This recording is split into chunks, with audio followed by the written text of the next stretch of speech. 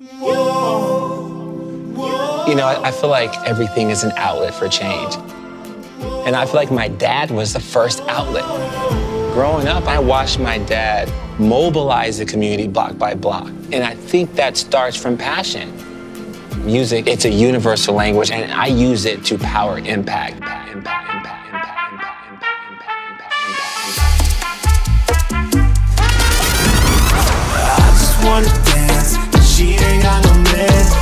You know, I built the battery tour, so we do all of the concerts 100% with renewable energy. The battery tour raises money to build, fund, promote, develop, deploy sustainable solutions to people that need them.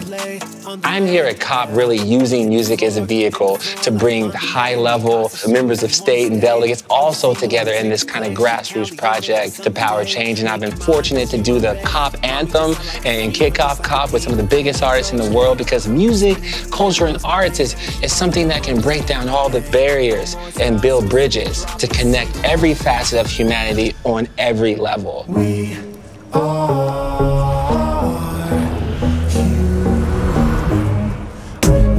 are all human. It takes a multi-level action. I call it radical collaboration. And I'm here to bring the voice of the youth and the solutions to COP28. We are all human. We are all